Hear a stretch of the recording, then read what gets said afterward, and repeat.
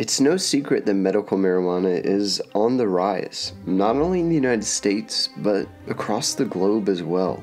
According to recent surveys, in late 2020, over 3/4 of the US population approved of medical cannabis.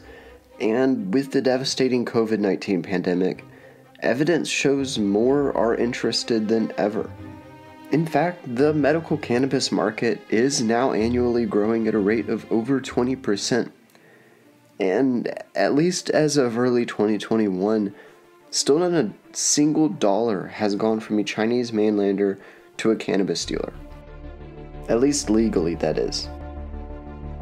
Yet, despite this, China maintains one of the deepest, richest histories with both hemp and medical marijuana of any nation on earth.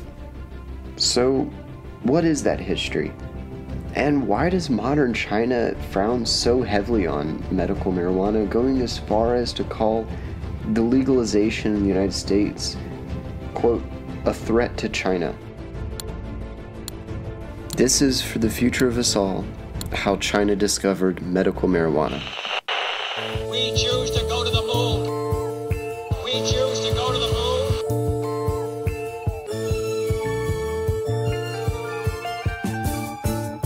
We choose to go to the moon in this decade and do the other thing. Not because they are easy, but because they are hard. Because that challenge is hard. Before we get into the history of medical cannabis in China, we'd love it if you would take time to hit the like button and subscribe. Not only does it help us understand what kind of content you guys want to watch, it also helps with the YouTube algorithm. Thanks. As early as 1250 BC in the Shang dynasty, starting in small villages in Taiwan, the ancient Chinese are thought to have transitioned from simply using hemp seed for nutrient to exploring the entire plant's myriad of benefits. This is according to Chinese historian and botanist Hui Linli. Referred to as ma, cannabis may have first been applied medically as a reduced powder mixed with wine for pain reduction prior to surgery by the early Chinese surgeon Hua Tuo. And the ancient spiderweb doesn't end here, with the modern Chinese word for anesthesia, mezwai, literally translates into English as, quote, cannabis intoxication.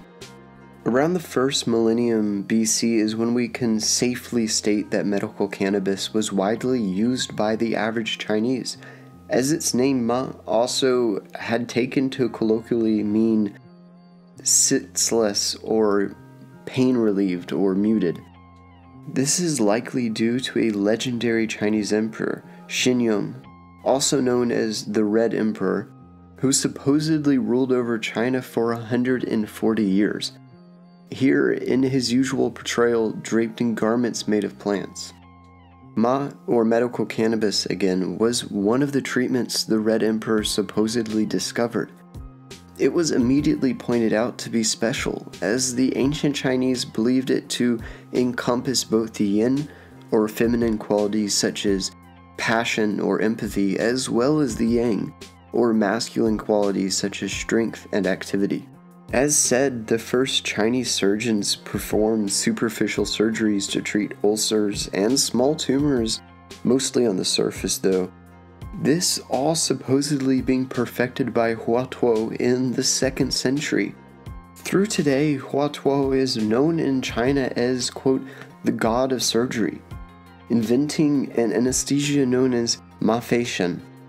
However, according to a 14th century Chinese novel called Romance of the Three Kingdoms, the exact formula for the anesthetic was lost.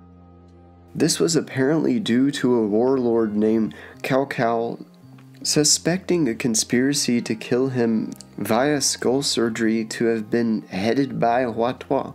But there's even more involved with home medicine.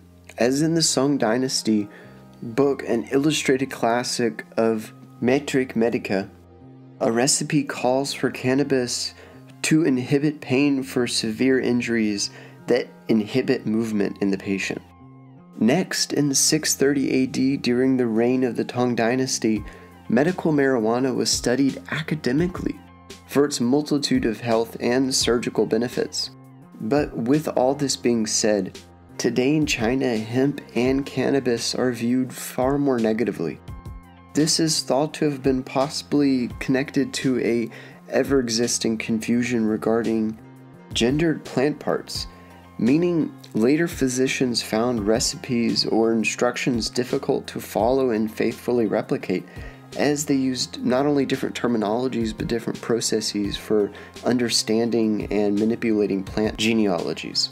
Therefore, it naturally makes sense that combined with early 20th century views on marijuana in general, cannabis is still legal but steadily more popular in China today, with roughly 24,000 more marijuana users being added in 2020 alone, according to some reports.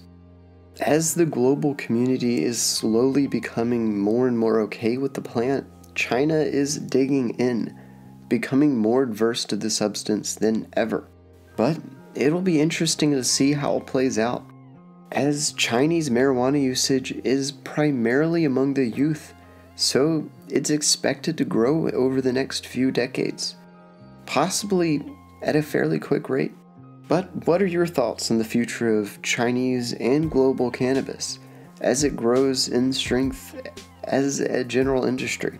And further, what are your thoughts now that you know the basics of how connected the ancient Chinese histories are to medical marijuana? And for the future of us all, we better get educated and find solutions.